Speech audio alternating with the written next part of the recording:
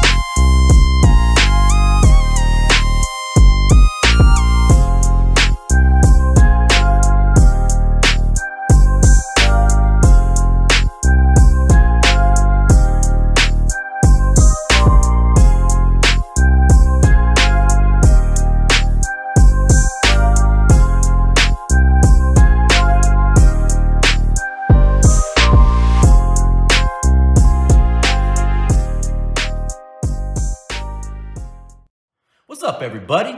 This is Smokey from the Lowrider Connection, and we're here connecting with Colorado lowriders with some badass rides. So please stay tuned every week for another episode.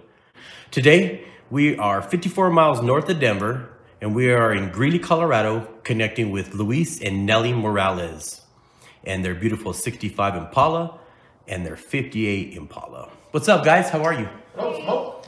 Thanks for inviting us all the way up to G-Town, man. Love coming up here and, you know, getting to hang out with you guys. Haven't seen you guys in a bit, so nice to hang out. Love coming up here, but you came up here. It could be the smell. That could be part of it, but... Money. So, Luis, what is your age and occupation? I'm 43 years old, and I am a supervisor for Will County.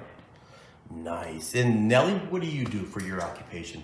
I'm vice president of HR at my company.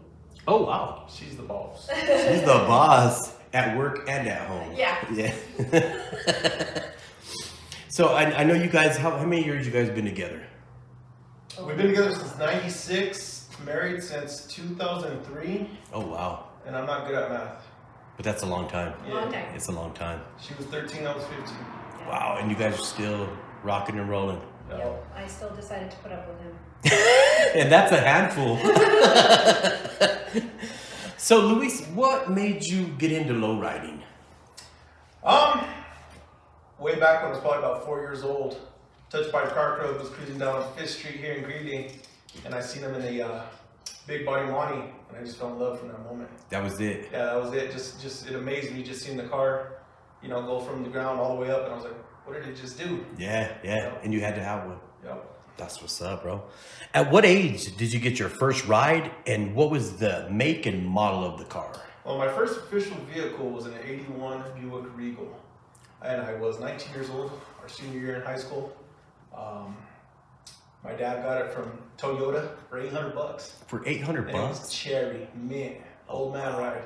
Wow. Yeah. And then you cruised it, and then what was the next car you got? Because I know you got another car after that. Yeah, well, my first official lowrider was my '69 Impala. Okay. And I cruised the Regal for about 3 years, sold that one, bought the '69. Yeah, but you're not telling them everything. So the Regal, we did the pinstripes for models on. Oh, yeah. Back in the day. Back in the day, all of them used to sell some bad pinstripes. They were flaked out in leafing, actually. Oh, wow. Yeah. So me and my homeboy Leroy Salgado actually patterned it out, and his little, my rest in peace, Gabe Salgado. We did it in the backyard, man. It was actually sick. Yeah. That's tight. It was sick. Did you have a fake phone antenna like back in the day? No. Yeah, I didn't have the fender wells painted white though. Oh, dang. Did you put cotton over there at car shows? No. That's pretty That cool, was the man. first one. It's a That great was the story. first one, yeah. So, growing up in Greeley, Colorado, how was the low riding here? Back in the day, it was beautiful. Yeah. You know, Island Grove was the main spot. Island Grove was probably a 2-block radius from 14th, and then you hit east to go to 11th, and it would take you 45 minutes to an hour just to go one round about that. Wow. And it was just bumper to bumper, and it was just amazing back then. The good times, huh? Yeah, people parked on the sides. It's kind of like Berkeley, you know, but it was just jam-packed. Jam-packed. You know. Was it hard getting parts back in the day? Very much so. We, you know, without the internet or anything, you had to talk to the older homies and see who had something, and if you did, and maybe shoot through Lowrider magazine and see what you could order, and hopefully it got there because we didn't know where it was coming from. Yeah, you didn't know where it's coming from. Yep. All right, Luis. So let's talk about the 65 Vert. Where and how much did you purchase this car for? We got it at the Best of Show magazine car show back in, I believe, 2016, 17. We were in line for setup, and it came through in a trailer, and she's the one who actually seen the car first. I saw the for sale sign on the windshield. Yeah. So And she's we like, always talked about getting a 65, so I was like, that's it. she We're just gonna kept go. saying, I'm gonna buy it for you, I'm gonna buy it for you. And then that was it, huh? Well, and then 3 days later at work, she's like, hey, when do you want to go pick up your ride? And I was like, what do you mean go pick up my ride? You know? So, Like that? yep, so that's why the car's name is A Woman's Love, you know, because she's the one who pushed and made it happen. Wow. Because he's always too scared. He's always like, he don't want to make a move, so I gotta make it for him. So you gotta make down, bro. She had your back on this one. I'm You got cautious. What was like your vision on building the 65? What was like what did you want to do to the car? Well, she was clean, so I wanted to keep it simple and classy. You know, and then I had a homeboy who had a 79 Cutlass that was just beautiful. The color combo was immaculate, so I kind of had to follow off his thing. I don't know, you might know him. I think his name's Keith Reyes from Denver. You know, and suspicious mind, that color on that car just kind of set the platform for it, just because it was such a beautiful combination. Plus, I'm a Raiders fan, you know, so I had to keep it to that tone. I didn't want it overbearing in your face. I just wanted it classy. And you did it, man. It's super beautiful, super classy. So what were some of the first modifications you did to this Impala? One of the first things we did is actually took it down to Denver to Rip to have it pinstriped. You know, he did a beautiful job. It was red with the gray. Not really my style of pinstripe because it was more of a hot rod style. Mm-hmm. We did that, and then we pumped it and put the rims on. It was on some 100-spoke blacks, powder coated, and then we ended up putting the trues on it. Wow, the trues really do it justice, man. So I got a question for you, man. Up north in Denver, a lot of people roast skinny white walls. School me on the north and buffed white walls. it's a preference for me. I just like them. I just think it adds so much character because it ties in with the original of the Lowrider of the 520 with the thin white wall, but then it gives the original from the stock hubcaps and white walls with the big, and I just like the look of it. And plus, I don't know about everybody else, but I like my women thick, so they're my girls, so the white wall's got to be thick too. I like thick white walls and women too. Right on. So thanks for dropping the history about that little thing that's been kind of going on for a while, because a lot of cars up north, they ride buff white walls, and more south they're real skinny. And that's a crazy thing to say that, because I think that even reflects in other states. California, that's a big thing too, and it's my preference. I like the thicks. You like the thick. I always have. Who did the paint and bodywork on the second time getting the pinstripe? Because this is a totally different pinstripe job from when it was featured in Lowrider magazine. Second, third, or fourth time? So the fourth time. So who did the... Either way, he did it all. Well, the very first, the paint job and my body man is Antonio Hernandez, aka Balls Custom Painting. I think he's one of the most underrated painters around. He goes above and beyond when it comes to paint jobs, and plus he's my club brother and I love him to death. The pinstripes were done by Chavo out of Arizona. He did a wonderful job. He nailed exactly what I wanted. And yeah, they tag teamed on and made artwork. You did a beautiful job. Did you have a lot of saying in Nelly as well? Picking colors and stuff? The colors, I feel like, I think we're on the same page on the colors. Yeah. The pinstripe designs always scare me because I'm like, oh, how's it gonna look? Like, is that too much? Is that not enough? And I didn't want to look.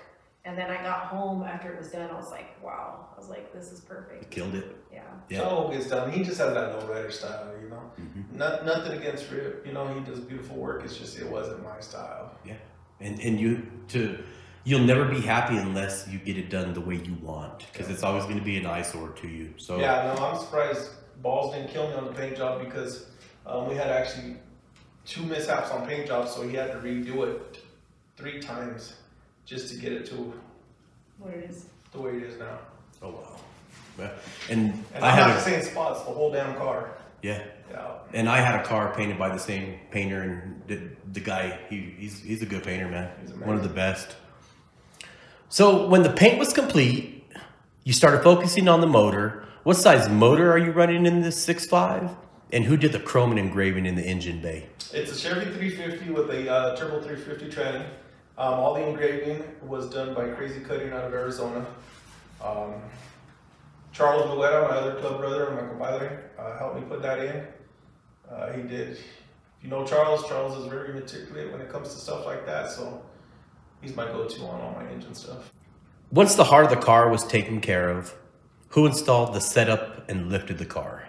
That was we 3 of us did it. It was Charles Valletta and Sean Call and myself.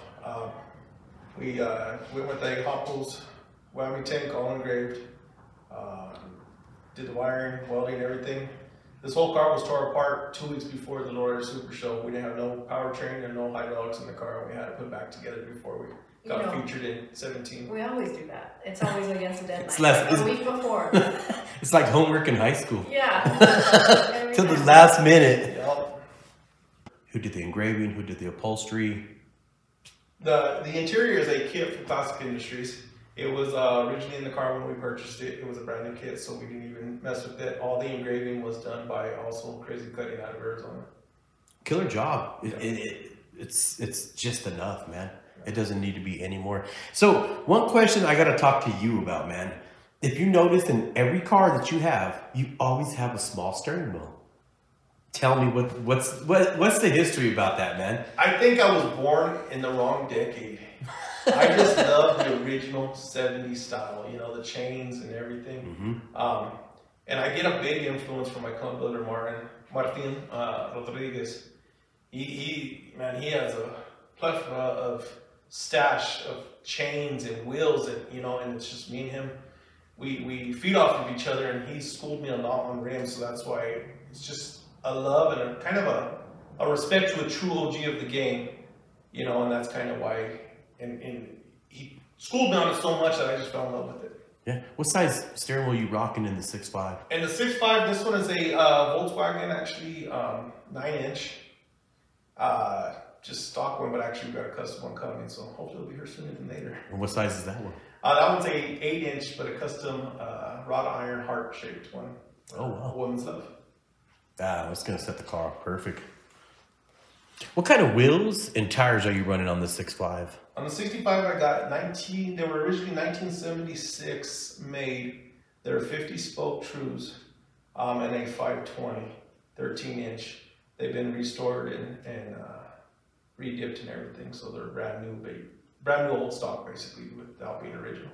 On a buff. Yep. Not a buff, they're croakers. These ain't buffed. Those are the original. That's how big they came? Yeah, these ain't buffed. Wow. Yeah. That's something I didn't know. Yeah. No. None of my rims and tires are buffed. They're all stock white walls. They're almost like the 155/80 Remingtons we used to be able to get. Back in the day. For $25. Not $25 for this deal. Who did the chrome suspension on the car? Robert's Tires and Wheels. Yep, out of Denver, Colorado. Nice. The whole front end's chromed out. The rear end, we just did the trailing arms and pumpkin and some little accessories. She doesn't know yet, but we need some upgrades. She'll find out once they start arriving. well, the funny thing about that, she's my devil's advocate, because if I go for just a chrome suspension part, she's like, well, this is great over there. You know, so she's always kind of helping you out. Oh, she pushes me above and beyond to be better in every aspect of our life, you know. If it wasn't for her, I'd be dead or in jail, because you know me, I'm just a knucklehead from the north side of Greedy, you know. Yeah. And she's the one who settled me down and pushed me to be the man I am today. Beauty and the Beast, man. Straight up. I'm beautiful.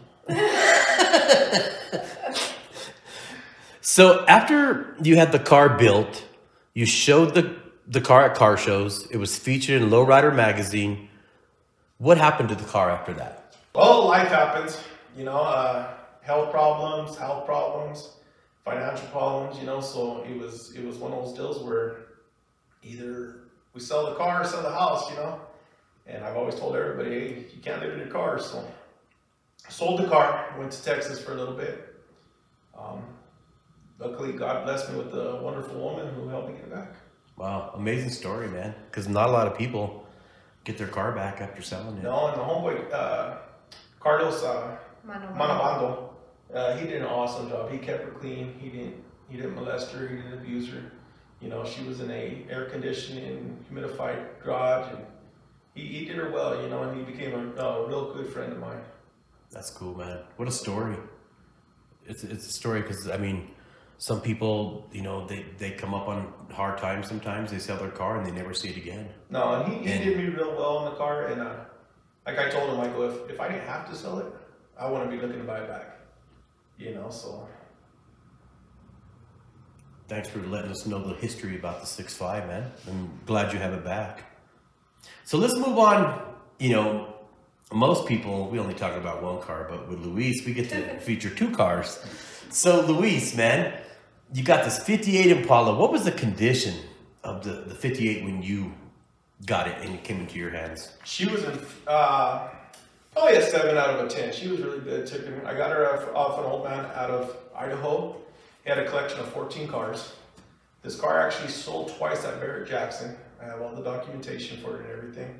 I was after I sold this, and I was looking back to get in the game, and I was just looking at Cadillacs and big body Caprices, but somebody knows I'm an Impala man, and just like everything else, she's like, nope, you're gonna get an Impala. So she pushed me, went out and got her. She was, you know, a 10-foot car from 10 feet. She looked really good. So we brought her home for a fair price, and then Then you started doing your thing. Magic touch. Yeah. Gave her an attitude adjustment. That's what's up. And you built it super classy, man. What were some of the modifications you did to the 58? Well, it was I still have the original powertrain. It was a 283 with a power glide. But the engine actually blew a head gasket. So then I was just looking for a transmission. I was going to rebuild the engine. And a buddy of mine at work, he goes, hey, I got an engine and a transmission for $400. He goes, I don't know if they're good or nothing. So I'm like, go buy that at Charles Ruleta. We went over and looked at it. And when the guy was selling it turned away, Charles' eyes fell out of his head. He said, buy it, buy it. If you don't buy it, I'm buying it. And I was like, I didn't even know what it was. I thought it was a 350. And he's like, nah. He goes, that's a 400 small block 4-bolt main. He goes, that's a hell of a price. So brought it. We went through it, checked compression. The engine was good, so we just cleaned her up and switched out from the 283 to the 400 small block. Wow. So do you burn those white walls? Oh, they will light them up. I bet they do. She runs good. And what size of wheels and tires are you running on the 58? This is actually my first set of 14.7s. Oh, wow. And they're 14.7, 45 spokes from the 70s, true spokes as well, with the Croker 520. And do you feel the difference? I do not. I went with the 14.7 because of the skirts. You got to get the offset because if not, then you got to narrow up the rear end. And a gentleman was selling these online, and I seen them, and I was sending her stuff throughout the day about cars and everything. And then we were sitting on the couch one Sunday morning, and she's like, "Don't be mad, don't be mad." I'm like, "What?" And she shows me she had bought them for me.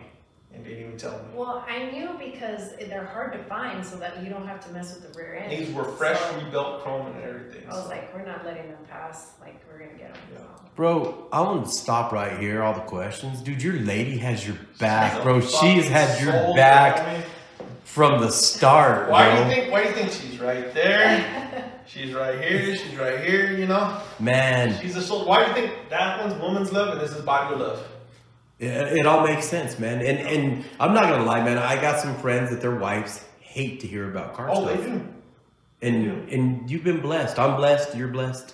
Yep. So, you know, and it's just like one of those deals too, where I always tell the guys, if you're getting into this game and your wife don't support you, either you're gonna get a divorce or you're gonna get rid of the car. You ain't gonna have both. That's true. You know, it's true. You know what's crazy is the fact that, you know, we've been together for so long. We were young. We basically raised each other. And I remember him telling me, like, I vividly remember this. We're in our little car in high school and we see a lowrider drive by, and he's like, man, I work, because he would work hard during high school. And he's like, I work and I don't know what I gotta do to get something like that. These guys don't even work hard and they have cars, you know. And so he was just really upset about it, and I knew it was his dream, like forever. And till this day, I've always just supported that dream. Like, I just felt it, like he was genuine about wanting that. And I would never guess we'd be here today with these cars, but I'm like, you know what? If that's what you want, I'm here for it. You know, I'm here to support you and push you to do better, because I ain't rolling around in no junk. Straight up, man. You're blessed, Luis. No, I know. You know. And I put her to the test, trust me. I bet. You better get another tattoo of her. She wants me to do a Danny Trejo on my chest. Oh. And we will be back for that, people. Let's stop back by to get the unshirt edition so we can do it and you guys can show Luis all over the world. So, Luis, you started this car club, the Boulevard Bullies. Can you give us a little insight of how it all went down and how long you guys have been a club? I gotta correct you on that part right there. I didn't start it. I was one of the founders. There was 5 of us, including Mr. Reyes, you know, who started it, you know, and I owe all of it to all of them. You know, this is our 15th year. It's going to be our 15th anniversary this year. I've been very blessed with my club, you know, our club, you know, because I have some of the best guys around. Yeah. When Bullies to me is family. It's my last name. You know, I love it. You know, my guys, they've seen me at my best, they've seen me at my worst, you know, and they're truly our family. You know, Charles Lowrider, he's my compadre. Martin Rodriguez, he's my compadre. Sean, he's my compadre. Adam, he's my compadre. And we either bless or baptize their kids or they bless my sword family through and through. You guys are super tight. Yes, we are. And that's so cool, man, because I was a part of this car club. Yep. And it was the great times of my life, man, that we had some good times. We went and traveled and we did our thing, and I'm so glad to see it still flourishing and up here, man, doing your thing. Some unforgettable memories for sure. Oh yeah. So the Boulevard Bullies are always putting on car shows or different events, working with the community. Can you give us some insight on some of these events? We've always tried to give back to the community because we give not because we have, we give because we know how it feels not to have. we all grew up in rough neighborhoods. We all grew up, you know, wanting what we didn't have. And so we try to get back in the communities. I've been blessed to work with some great people. Shannon Holly, he's one of my partners from the old neighborhood way back in the day. He started a foundation called Hope for Tomorrow for suicide awareness and prevention. So we've thrown car shows with him, and all the funding goes and helps with that to help, you know, him with his projects and keep the community safe and give them some resources and outlets. Recently, we've been working with AJ Vasquez from Azteca Boxing Club, and all the money we raise from the shows and stuff go to fund the program so the kids could go out of state and compete, because he's got some amazing talent in that gym right now. There's some youngsters that are actually going for the Junior Olympics and stuff, so he's doing big things, you know. And the great thing about this stuff is, you know, growing up young, doing gang banging, dumb stuff, these are guys that I couldn't have been friends with when we were younger, you know. And now they're some of my greatest friends in life, and I appreciate them very much for giving the opportunity to give back to our community. Yeah, and a lot of people don't realize that these cars we build, yeah, they're our pleasure and they're fun, but they do a lot for not just us, but they do a lot for the community. And these cars bring people together, and people start donating, and that's the true mission, man, in a way. I feel, of having some of these, I shouldn't say the mission, I think it's a benefit for us to have these cars, so we can do stuff for our communities. It's a tool, and it's a resource for them to be able to come and open the conversation with it. If it's just for somebody to talk to, you know, we've met some amazing people, heard some amazing, heartbreaking stories over our lives, you know, and we're very grateful to be able to the position to be able to give back and help our community. Again, from the Lowrider Connection, we'd love to say thank you for all you guys do for your community up here. And I know you guys are having a show coming up in June? July 6th. Oh, July 6th, yes, July 6th, yes, you're right. I dropped the ball on that. And the Lowrider calendar was filled up with some amazing shows, and I dropped the ball and missed the date. So we were supposed to be in June, so we're in July. But, you know, thank you, Smoke, for doing what you're doing. You know, giving our great state of Colorado a avenue to show the world what we got and what we're trying to represent, you know. I thank you, bro. I appreciate that, man. And we love doing it, man. I love coming to people's houses and interrupting their lives just to check out their cars like we did to you guys today. And it's awesome. We appreciate it. So thank you. I know your kids have grown up in the low riding lifestyle, and you've passed the torch on to Monster, and he's put out a quality lowrider bike. Can you give us a little bit of insight about how he got involved and interested in building a bike and stuff like that? Well, like you mentioned, he was born into this lifestyle. He's always enjoyed it, and he wanted something of his own. So I funded it, he quarterbacked it, you know. And this bike was a combination of his ideas or all his ideas. He chose the murals, he chose the color, he chose what he wanted to do. I even made him shoot the flake on the bike. He shot the flake. Oh, so you guys painted the bike yourselves? Oh yeah. So he shot it, you know, and he chose everything on the bike. And it was kind of a reward for him for his good grades, his sports, and everything. The bike is pretty much retired now. You know, when we were at Uso, I had the great honor of being friends with Kita. And, you know, Kita was like, bikes for kids. You know, and I'm a big believer on that. No jab against nobody, no disrespect. You know, it's just, when it comes to that, it's a family event. You know, and we need to keep the energy and the motivation to keep our lifestyle alive. So we need to not take from the kids and let the kids compete, you know, at their own level. So he's retired the bike. He's got an 85 Grand Prix that we're hopefully to get on here pretty soon. But just like everything in life, I told him, you worked hard for the bike, now you gotta work hard for the car. We'll help you, but you're gonna finance it. I'm not doing it for you, man. So yeah, no, he still loves it. It's just now he's in high school, 16, sports, and you know. Yeah, it's time to move on. Yep. Yeah. So, man, you guys have done an amazing job with your kids, man. Thank you. So congratulations to you both. Luis, building all these amazing cars, who would you like to give thanks to? Where does this start? First and foremost, God. Because without God, I wouldn't have been blessed with this beautiful woman next to me. She is my rock, my rib, and everything in between. She's the one who's motivated me, inspired me, and every which way you could imagine. She pushes me to be better, and want to be better in life. Of course, my club brothers, you know, Charles Duetta for always being my go-to guy when I'm down and out on something with the car. Sean Call for being on a speed dial for me to come over and help me out with this, you know. Adam Cordova for always coming through on me too. Martin Rodriguez for being a true mentor and a definition of a true big homie. You know, he's a great guy. He inspires. You know, he's the definition of a motivator. Telmo Hernandez Balls for, you know, always coming through in the clutch. You know, and of course everybody else in the Lowrider community. You know, for always making life memorable through this journey that we've had. Nice. Nelly, who would you like to give thanks to? You know, I'm with him, like, first and foremost, God.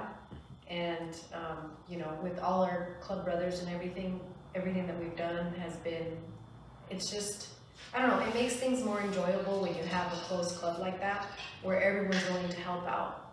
And, you know, we're one. So he knows, like, everything we do is for each other. So I'm thankful for him too. Thankful for my family and our other friends and everything. So, yeah. That's what's up. That is what's up, man.